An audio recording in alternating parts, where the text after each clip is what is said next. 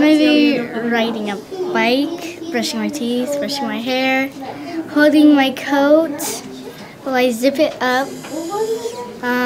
Maybe holding the handle, like turning it like that. And One hand. for a door.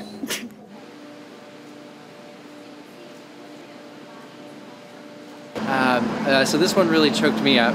I've only been here for one other first-time delivery, and just that emotion, it's so raw, and I felt it too. My chest is pretty tight still, and we're just thrilled for Annie because she's really joining the Limitless family, and we wanted her to meet the other kids that we've helped because they're going to work together through their parents, and to be able to share their experience, and just to know that they're not alone. And that we're here for them as well, and we have great hopes that they're going to help change the world as we try to encourage them for science, technology, engineering, and math. Are you kidding me? It's amazing.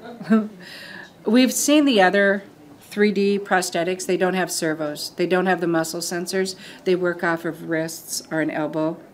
This works off a muscle sensor. It has a servo. So kids without a wrist can use these. That's the difference. Also, Annie's the first one. Generally, they just go above the elbow.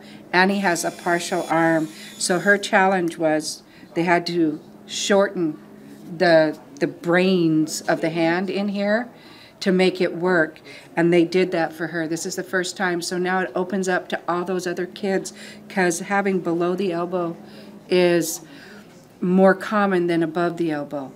So now it opens it up to thousands more people, because they're able to make this new design.